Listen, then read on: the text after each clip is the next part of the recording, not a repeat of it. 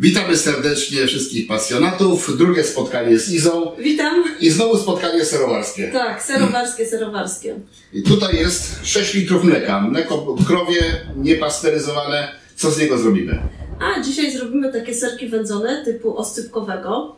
Czyli będą to serki podpuszczkowe, a następnie będziemy je wyciskać, parzyć w temperaturze 70-75 stopni, no i oczywiście wędzić później. Prosto, łatwo i przyjemnie.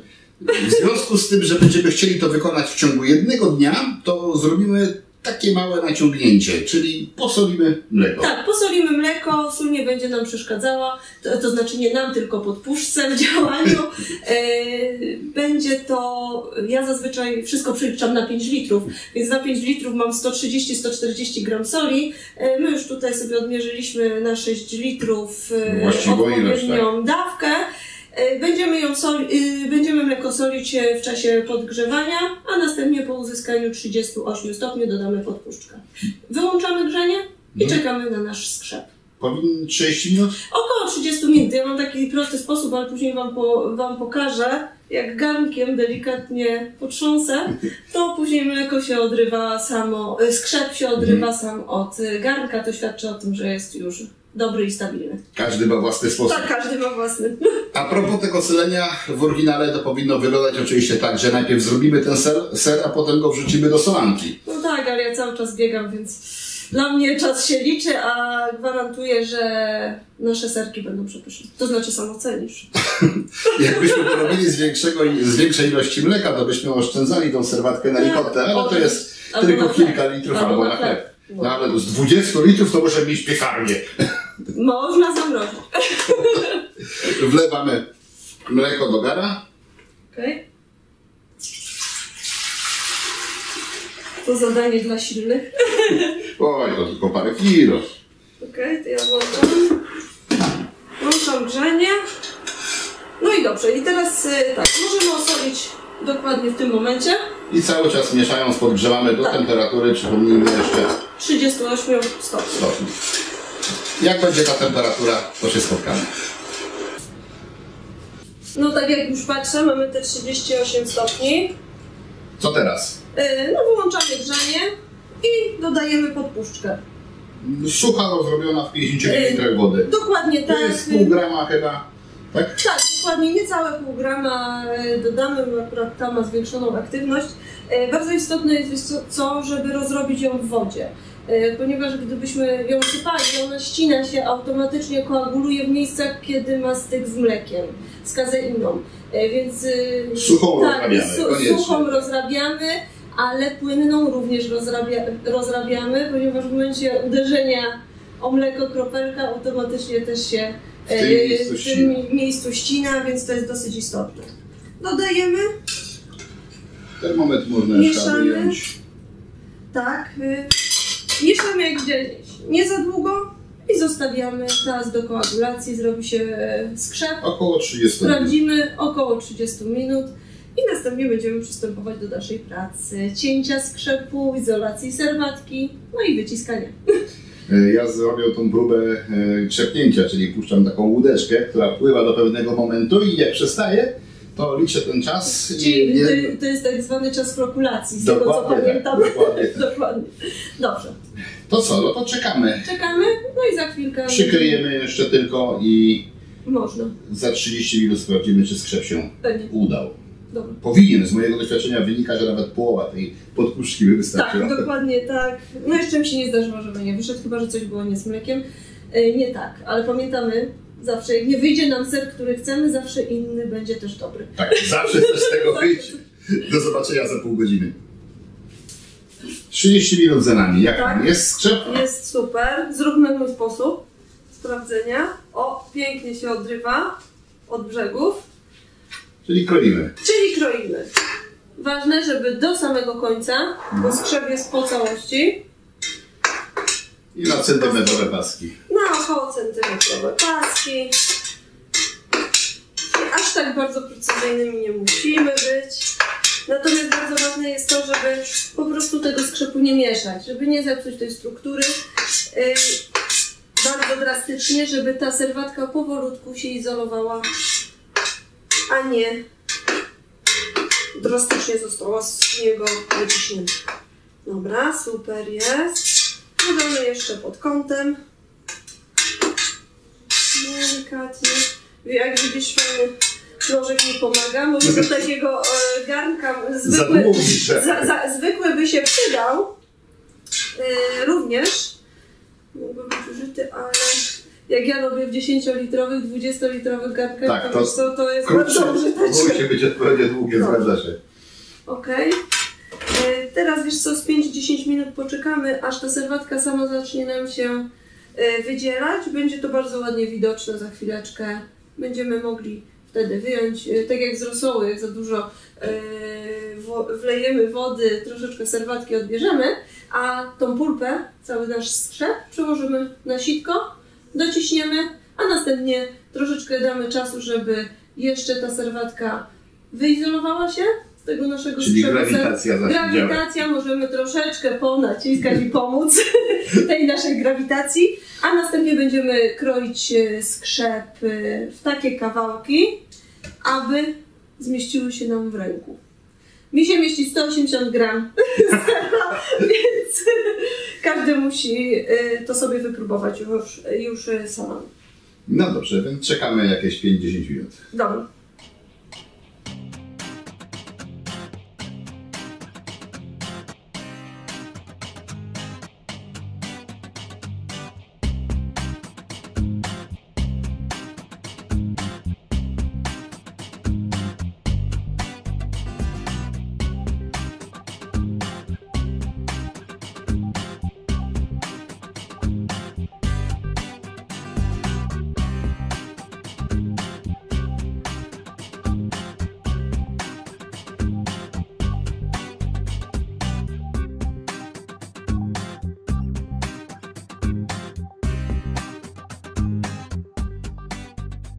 Wyjęliśmy nasz skrzep.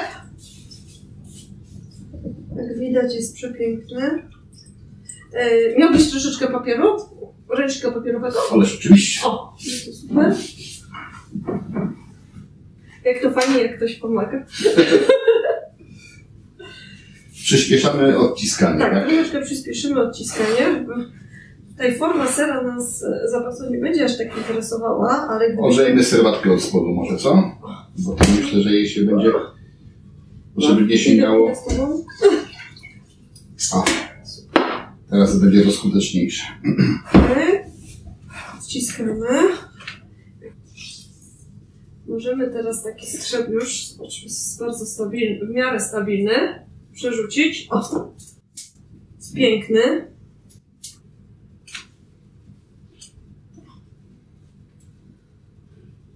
No dobrze, to co, zostawmy go teraz jeszcze na jakieś pół godzinki. Niech sobie jeszcze odcieknie. Niech grawitacja działa. Tak, niech grawitacja działa, może w międzyczasie jej pomożemy. No i wracamy do wyciskania. W tym czasie musimy przygotować co? Woda, temperatura 70-75 stopni. W przypadku, gdybyśmy mieli na przykład mleko kozie, troszeczkę ono jest delikatniejsze i wymaga mniejszych temperatur, około 65 stopni, żeby tak nie przekroczyć tych 70, ale mamy krowie, więc 70-75. No i wyciskamy. Użyjemy do tego, każdy ma swoją metodę, natomiast ja sobie pomagam, że po odkrojeniu sera wrzucam go do chusty serowarskiej. Wtedy w tych pierwszych szczególnie momentach on mi się nie rozwala. I po sparzeniu, jak już zacznie przybierać taką gęstą formę ciastoliny, wyjmuję go z chusty i jeszcze ze 2 razy sparzam, wtedy już bez tej chusty serowarskiej. Ale to zaraz pokażę. Wszystko pokażemy, także... No. Ja teraz mam fajnie, stoję, jak się przyglądam. Fajnie. Ktoś pracuje. Ktoś musi. Ktoś musi, tak. Czasami muszę mieć wolę. Dobra. Zostawmy go i przygotowujmy. Resztę. Okej. Ile czasu minęło? Około godzinki. Chyba tak nie z zegarkiem w ręku. Czyli godzina za nami, tak? Tak, ale jak widzimy, mamy piękny tak skrzep. będzie ładnie widać. Jeszcze w sumie można zostawić taki skrzep na dobę po prostu w temperaturze pokojowej, żeby ta serwatka całkiem wyizolowała się, wtedy będziemy po prostu mieć mniej czasu. Ale dzisiaj się trochę śpieszymy. Tak, dzisiaj my się trochę śpieszymy, możesz zabrać już. Bardzo fajny, elastyczny ser, co znaczy, że jest bardzo tłusty. No i teraz kroimy, nie tak, żeby nam było wygodnie w wyciskaniu. Ja myślę, że takie... Na 4 części? Może będziesz wyciskał? No dobra. Będę robił co każesz. Mniejsze troszeczkę zrobimy. Nasze serki będą bardziej podzielne. Teraz tak, ważne, żeby temperatura wody miała 70-75 stopni, więc jeszcze tam troszeczkę nam brakuje, około 5 stopni. Natomiast proces będzie taki. Ja wykorzystuję chustę, wkładamy. Klinki to są serowe. Mogą być klinki, mogą być inne, ważne, żeby w czymś włożyć do gorącej wody. Serek, bo on na początku nie będzie jeszcze taki jak ciastolina elastyczny, natomiast może będzie nam wygodnie po prostu go dociskać. Ale też nie uchroni nas przed sklejeniem się. No tak, dokładnie tak, czyli możemy po 2 razy, jak mamy więcej chust, to możemy więcej naraz włożyć do garnka, nie ma żadnego problemu. Przygotowałam jeszcze trochę wody do chłodzenia rąk, ponieważ ja tu mam taki sprzęcik trochę, wiesz. O, no to dobrze, no dobrze, przyda się. Chociaż to takie pancerne rękawiczki. Czy mówisz tak? Wiesz co, sama nie wiem, zobaczymy. Ja używam takich szmacianych, delikatnych i ubieram je dodatkowo w jedne gumowe. Aha. Więc mam wtedy, wiesz, większą kontrolę nacisku. Proszę bardzo. A gdzieś mamy jeszcze rękawiczki silikonowe. No dobrze. Myślę, że damy radę. Rękawiczki przygotowane. No dzięki za takie starania. W sumie mamy już 70 stopni, więc będziemy zaraz zaczynać. Natomiast tak jak ja zawsze mówię, spróbujmy tego, co robimy na każdym etapie. Tak. Zawsze. To jest przywilej domowego wędliniarza, domowego serowara. Zobaczmy, czy on jest dosyć słony. Jest słony. Jest wystarczająco, tak. Jest słony, ale ja i tak bym jeszcze troszeczkę dosoliła wodę, ale dzisiaj tego nie będziemy robić. Czyli ewentualnie można korygować, parzyć jeszcze w słonym. Tak, dokładnie tak, ponieważ ta sól z tego sera po prostu jeszcze zostanie wypłukana. Więc tak trzeba sobie 20% tej słoności przyjąć, że nam jeszcze ubędzie. No tak, ale on jest strasznie. No dobrze. Zobaczymy po wędzeniu. Możemy wkładać, mamy 72 stopnie. Jak wkładamy 2, proszę bardzo, uszy nam pomagają, nie będzie nam tonęło. Natomiast tak wkładamy, żeby cały ser był zanurzony. On teraz z 2 minuty przyjmie, złapie tą temperaturę i będziemy mogli wyciskać. Okej.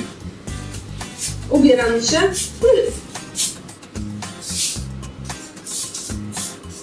W międzyczasie teraz nam się grzeje, parzy.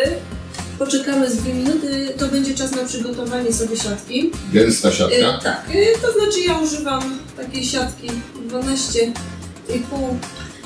mm. Centymetra, przepraszam cię. Dobra. I sobie tniemy. Myślę, że to będą takie niewielkie serki, więc w zupełności wystarczy. I co robię? Wykorzystałam lejek taki do przetworów. Do słoików. Do słoików, tak, co używam. Bo bardzo fajnie się sprawdza jako naziewarka do oscypku. Proszę cię bardzo. Widzisz? Ja przygotuję jeszcze. Dobra, ty przygotuj. Ja tutaj kontroluję na bieżąco temperaturę. 75 stopni mamy, możemy jeszcze tutaj... Daj do 300. Do 300, tak, ład, to powinno utrzymać temperaturę. Dobra, zobaczymy. Okej. Już się nam nagrzały troszeczkę sery. Natomiast zawsze polecam założyć fartuch do wyciskania, ponieważ potrafi syknąć ta serwateczka. Mamy pierwszy serek zrobiony, drugi też dociśniemy. Pierwsze 2 dociśnięcia to tak naprawdę wyciśnięcie tej pierwszej ilości serwatki, bo jak widzisz tutaj mi syka na wszystkie strony i dogrzanie go. On musi złapać temperaturę w całej objętości. Dokładnie. Idealnie 74 stopnie mamy. No i tak co minutę, co 2 minuty dociskamy to. I pokażę później Ci moment, w którym jest ten serek idealny. On w środku na początku będzie taki grudkowaty, natomiast w momencie, kiedy będzie już w stanie dobrym, żeby go włożyć w siatki i poddać wędzeniu, on będzie jak ciastolina. On będzie się trochę ciągnął, a nie będzie grudkowaty. Ale to trzeba zobaczyć samemu ten efekt.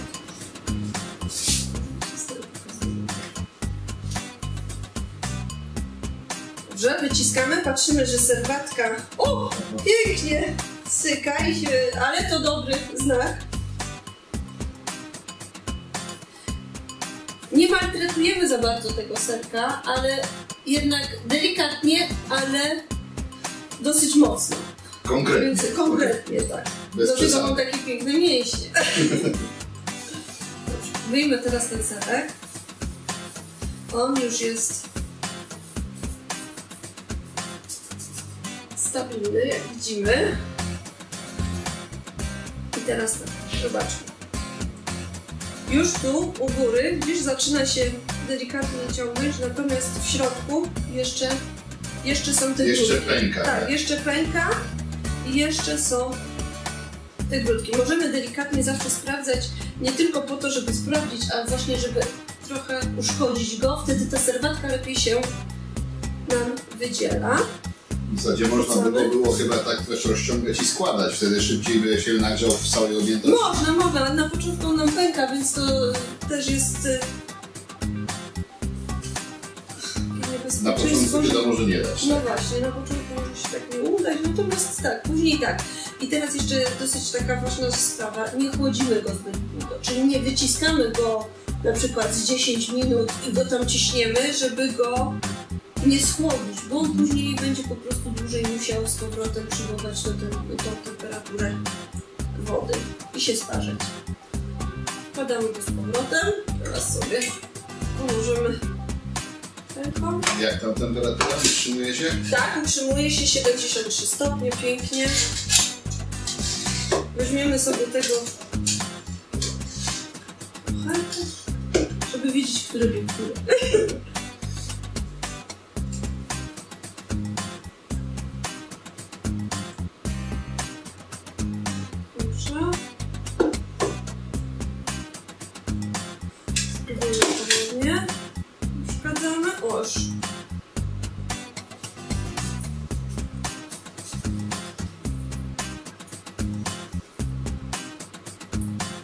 Wciskamy. O, coraz ładniej. Zaczyna się rozciągać. Zaczyna nam się rozciągać.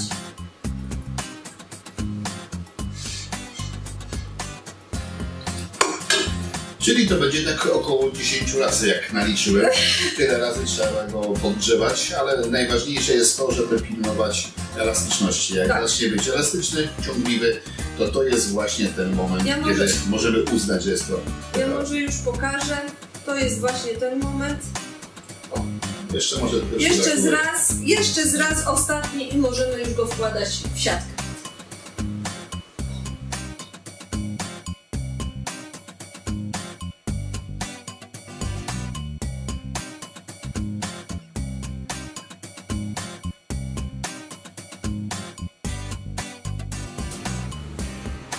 Bardzo proszę.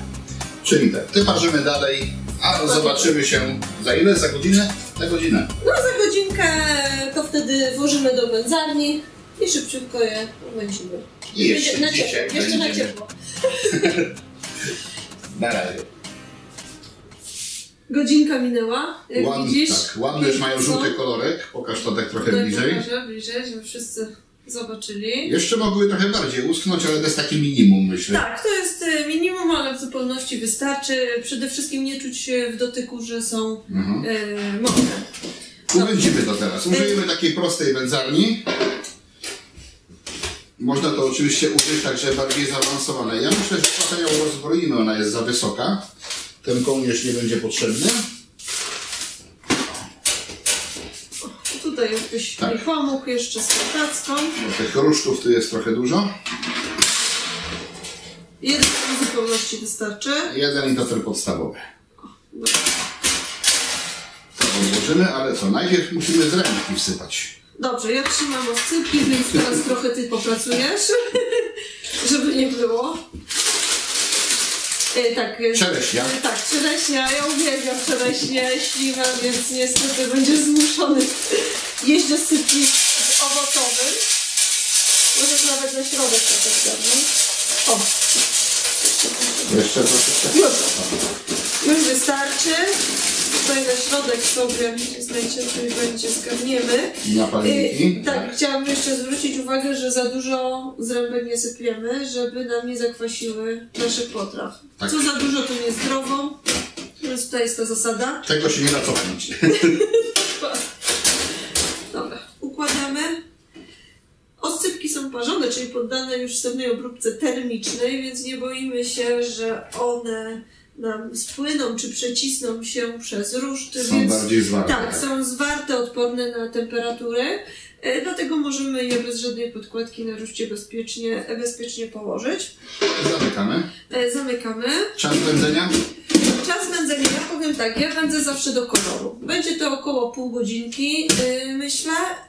Temperatura tak gdzieś dojdzie do 60 stopni, nie boimy się tego. Czyli o tej porze roku nie musimy specjalnie regulować, bo jest dość chłodno. Dokładnie.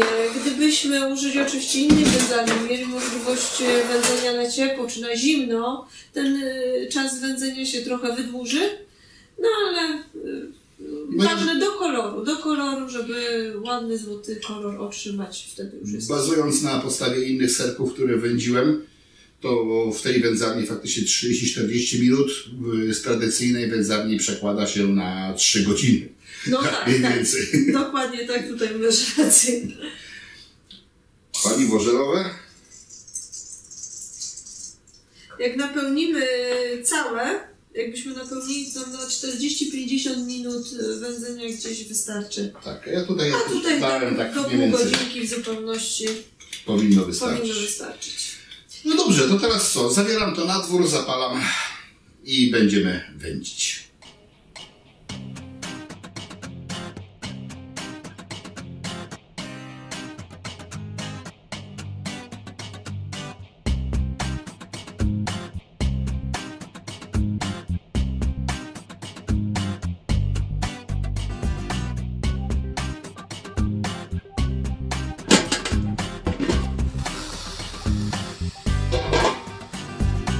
Idealne. Zabieram.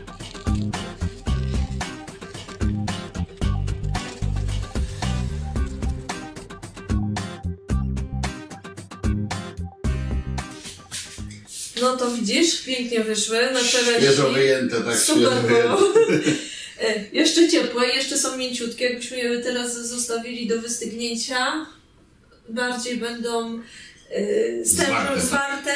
Ja na przykład nie lubię oscypków chować do lodówki. Lubię, jak one są cały czas takie delikatnie pokojowe i miękkie, ale to kwestia gustu po prostu. Ale my sobie spróbujemy na Ale my sobie na wyciągaj. ciepło spróbujemy, już wyciągamy.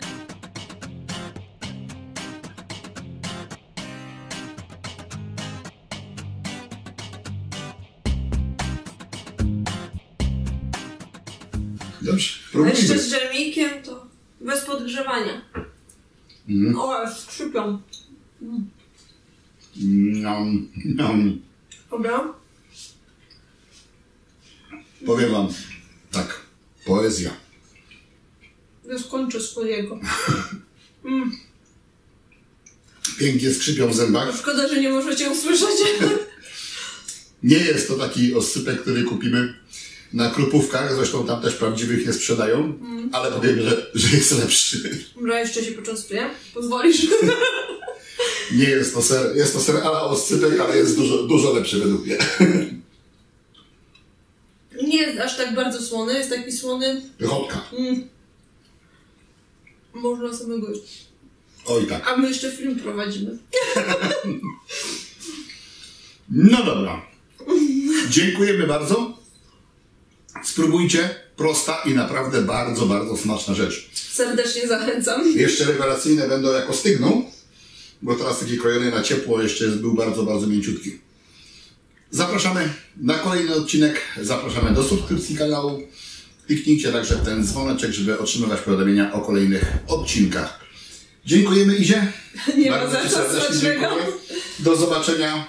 Jeżeli chcecie się z Izą spotkać, to na warsztatach w Brwinie. Na razie, cześć. No również.